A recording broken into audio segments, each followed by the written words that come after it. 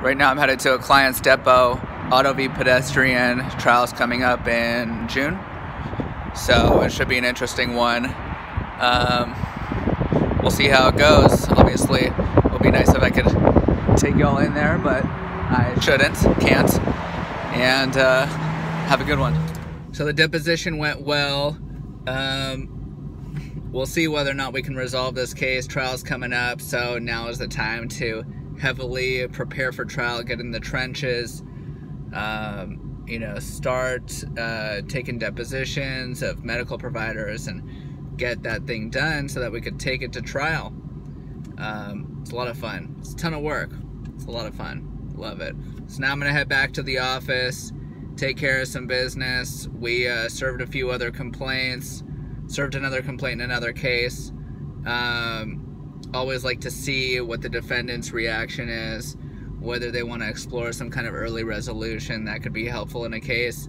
But if not, then, you know, we just go on with litigation, do what we do. Pretty much,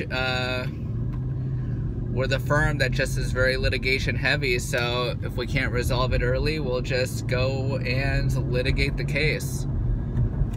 All right, talk to you soon. So it was an interesting day back at the office. I'm currently working towards a trial that's coming up in April. It's a dental malpractice trial. They'd filed a motion for summary judgment. Pretty common occurrence in medical malpractice where the defense will file motions for summary judgment a lot of times, really just to gauge what your experts' opinions are going to be, what they can expect at trial. It's usually not so common in car accident cases, but it is very common in medical malpractice. So that's going to be coming up, and it should be interesting to see what happens, to see how the court rules on the motion and motions for summary judgment. I mean, they're very extensive.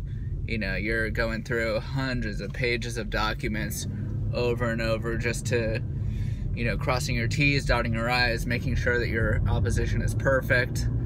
And so that opposition's coming up in the next couple weeks. So we are definitely working on that quite a bit to get that out of the way.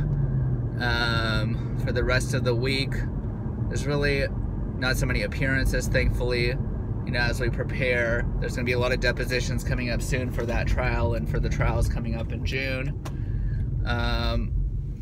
And so it's pretty busy these days. Pretty busy. We just served a wage and hour out in Ventura, and so that should be an interesting case. A lot of unpaid overtime, and keep you all updated as to what's going on.